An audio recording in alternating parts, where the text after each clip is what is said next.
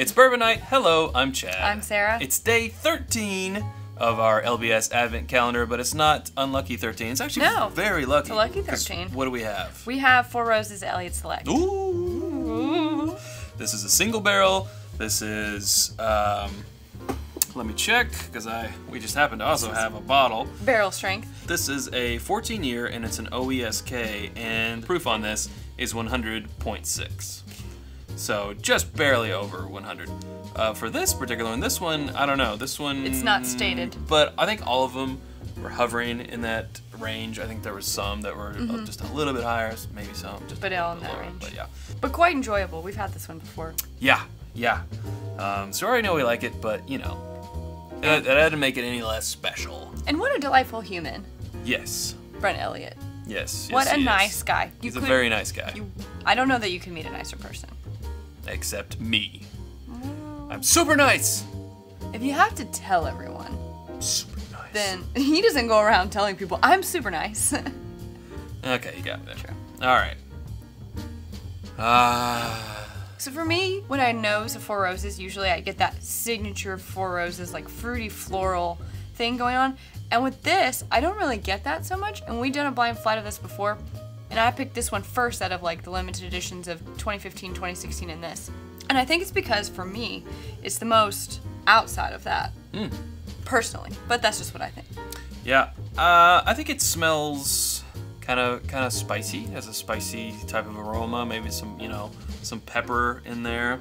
I'm getting a lot of like pepper and honey, and I'm not quite sure. Then the spice, just spice in general, I think. Spice, maybe some clove. Maybe.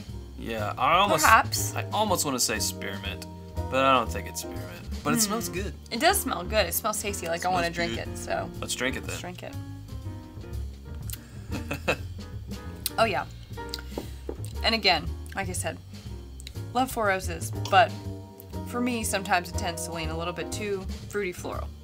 This is like such a nice, well-rounded like barrel with like slight hints of those things, but they're just like ever so light. And oh, it just feels like really balanced and well-rounded to me.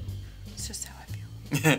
Yeah, you get, I feel like some bourbons you get the oakiness on the finish, but with this one you get it, on the palate, and then the long finish that this has gives you more of like the darker parts of the oaky. Yeah.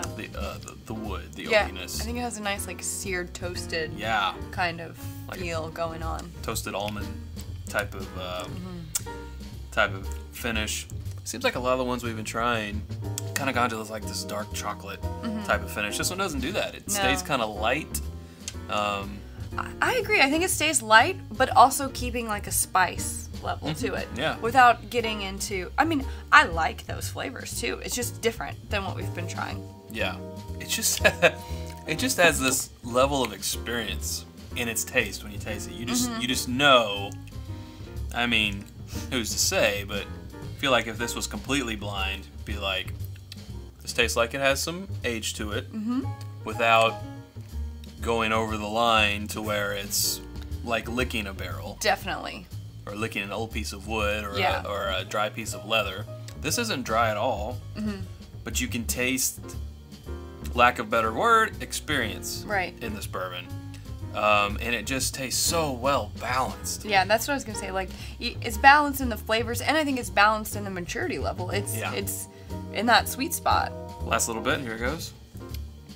Just so enjoyable. This has really been one of my favorite bourbons. Not just 4 Roses bourbons, but just one of my favorite bourbons. It's very good.